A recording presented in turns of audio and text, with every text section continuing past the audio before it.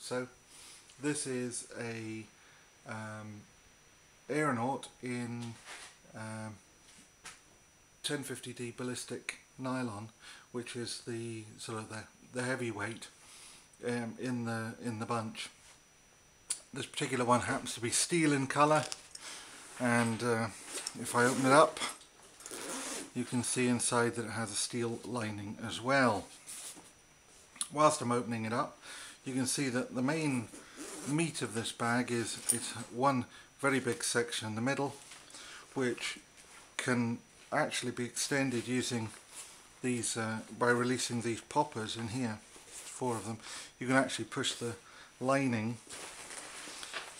here of these pockets right out to the outside. It gives you the whole of the area of the bag in one go pretty much, or in its standard form you've got these 2 very large pockets on the outside. You've also on one end you've got a slip pocket open, and at the other you've got a zip pocket, goes the full length of that end of the bag all the way to the bottom. Inside that one you've got a little O-ring for attaching things. I've got my Tom Bihn luggage tag, I've got a Tom Bihn key strap, and I've got another key strap with a little torch on it. Also in the main pocket, you have a couple of O-rings at the top there. You've also got tie-down straps for securing your clothes, particularly if you're doing a sort of bundle pack. You can put it in there, tie it down with those straps, keeps it all in. If you're using packing cubes, what I quite often do is I pack paperwork at the bottom tied down with these straps in a large organiser pouch.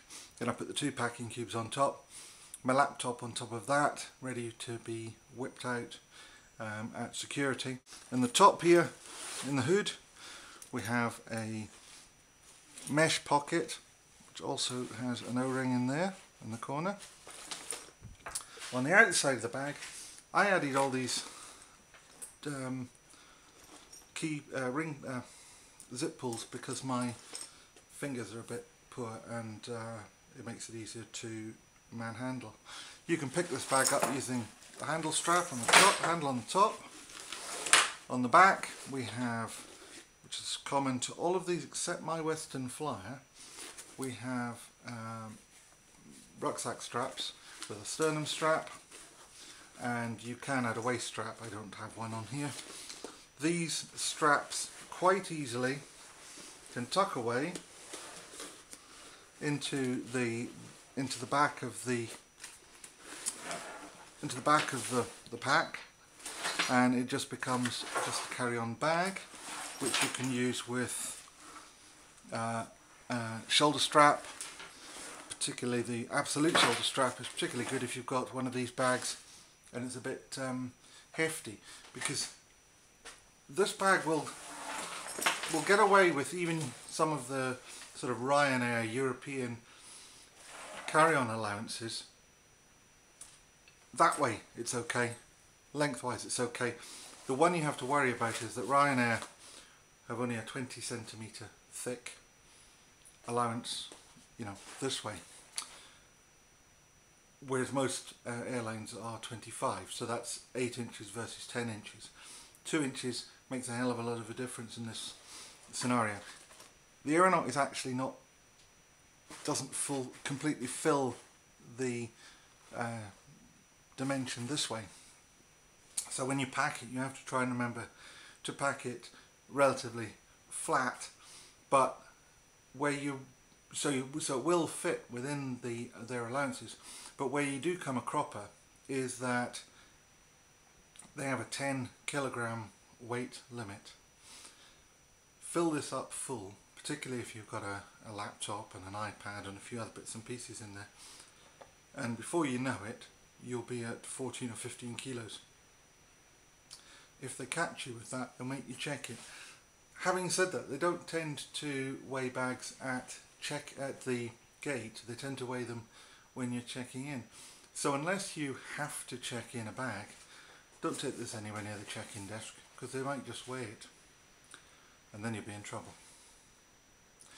Okay, so that's a basic run through of the Aeronaut. If you want more information about how much you can pack in it and things like that, have a look at some of the videos that are already on YouTube. Now this one is in the new Dyneema material.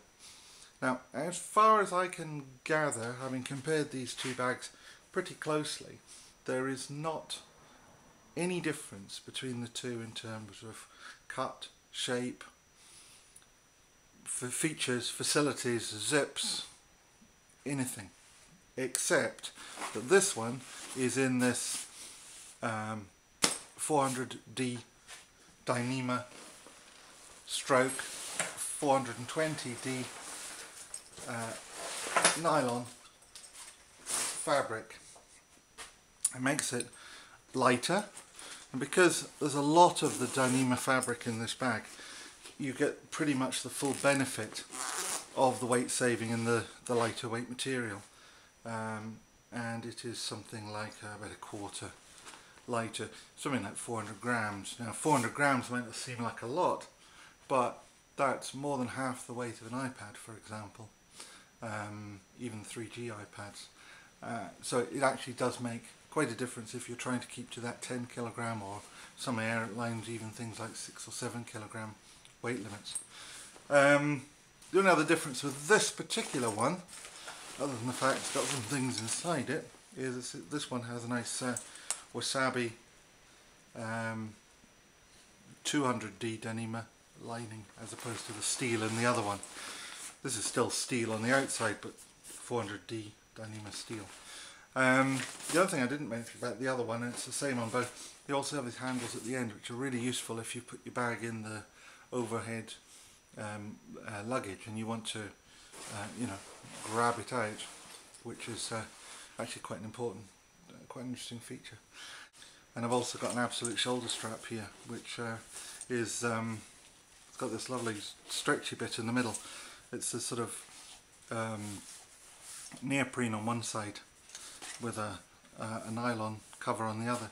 So that means when you put it on your shoulder, neoprene side down, it stays put. Put it on your shoulder, nylon side down, you can slide it about a bit. Depends just which is more important to you on a given time. But this strap really does make your bag feel lighter because of the stretch in that in the top. It sort of gives it a sort of a suspension. It's also really, really well made. It's got these lovely metal clips on it, very easy to use. Really, really nice piece of kit.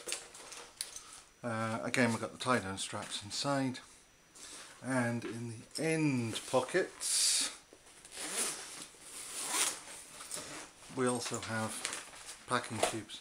And these packing cubes are pretty good because it's much easier to take one of these, sit it on the side, fill it till it's full,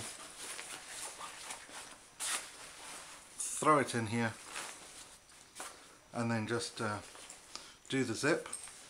And when you get to the other end, when you've got to where you're going, you just undo the zip, pull that out, and for example, that's one of these perhaps is all the things I have in my beside my bed. The other one I might have, for example, all the things that I might want through in the living room. And then I've probably got in each of the packing cubes, I've probably got my clothes. I've got one packing cube here which is steel Dyneema. I always think it's a shame they don't come in different colours. I'd like these in different colours so that I could know what was in which particular one. This one not too bad because it's mesh on one side. You can actually see what's inside it. The end ones are all Dyneema, so you can't see what's inside them. This you can pack it really full. This just goes in the bottom of here once it's packed up. Now this does come in different colours. I would love to have had it in wasabi, but it was out of stock at the time. So I had a choice of Iberian, or which is red, or ultraviolet. Now this, again, it's the same shape as the other packing cube, but this is in fact inside out, and this is the way you use it as a packing cube. You fill it up, zip it up, pop it in the centre compartment of the Aeronaut. But you can also unzip it, turn it the other way out, and it becomes a packing cube backpack. Now the backpack is a goodly size. You also have a nice big pocket at the bottom, and this is the reason why you turn it inside out, because with that, if you packed it that way, it wouldn't actually fit in the Aeronaut. But when you turn it inside out, that plus the shoulder straps, which is just as lightweight shoulder straps on the back and a grab handle, actually fit nice and neatly inside the bag. So these are both really good bags, and if I could only ever have one, Old Faithful, my Ballistic Aeronaut would be my one bag. But luckily enough, I don't have to choose. I'm able to choose different bags for different scenarios. Next one I'm going to have a look at is this one.